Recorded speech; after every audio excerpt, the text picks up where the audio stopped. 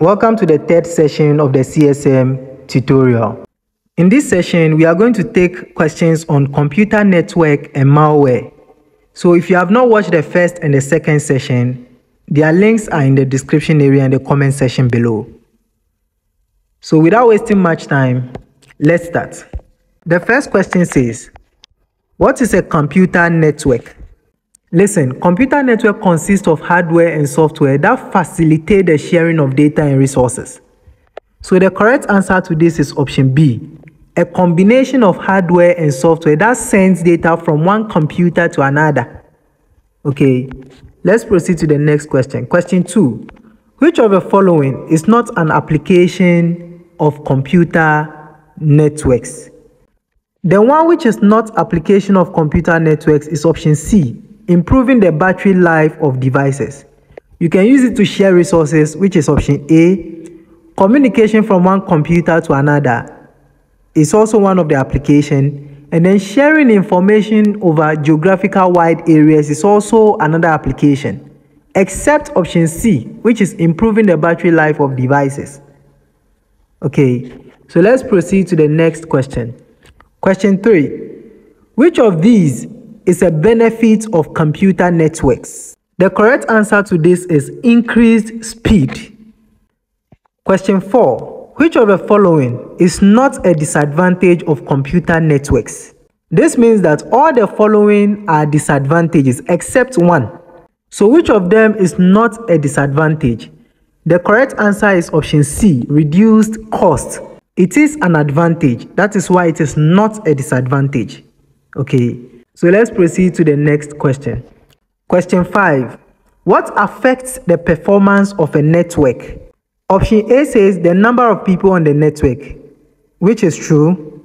Option B, the transmission medium, which is also true. Option C, the type of antivirus used. This is not true. So since option A and option B are true, the correct answer to this is option D, both A and B. Let's proceed to the next question. Question 6. What does network security primarily deal with?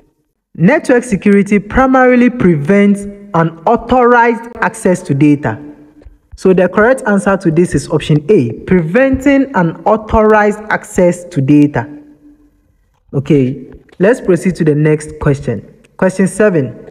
What is a point-to-point connection? When we say point-to-point connection, P2P, it directly connects two devices with dedicated communication link. The correct answer is option B, a dedicated link between two devices. We call it point-to-point connection, P2P.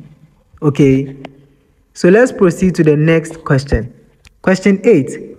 What is a multi-point connection? Multi-TV.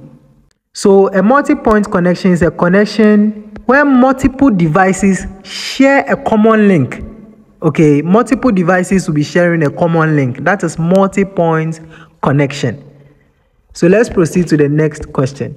Question 9.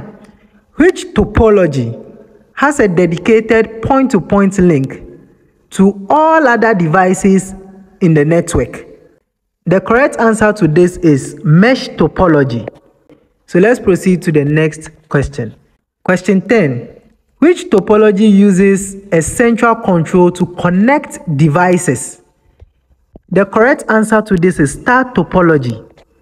Whenever you see central controller, okay, so it is a star topology that uses a central controller to connect devices. So let's proceed to the next question. Question 11. In which topology do devices connect to a single cable called the bus cable?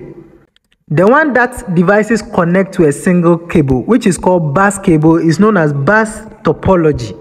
Okay, let's proceed to the next question. Question 12. What type of topology forms a circular ring of connected devices?